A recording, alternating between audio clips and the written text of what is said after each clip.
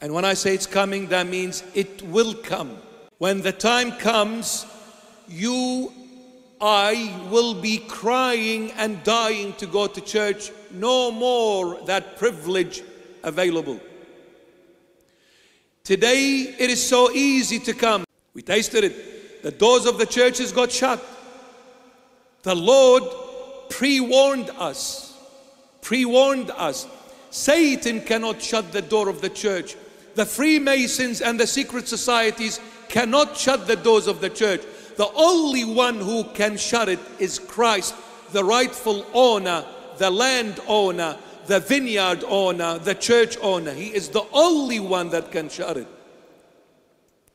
The Lord allowed Satan, through certain people who worship Satan, but the Lord allowed to give a glimpse to the Christian world, Christendom.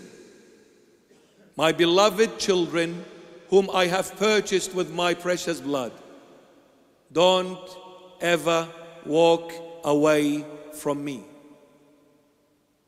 Don't ever walk away from me.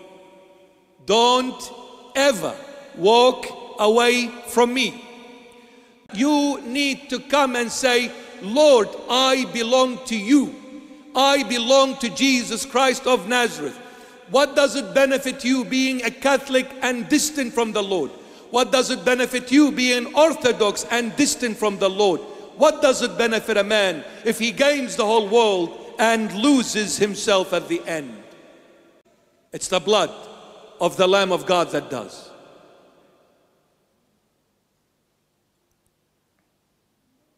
While we are privileged to come and go whenever we please, take the most of it while we can, because a time is coming we will no longer have this privilege.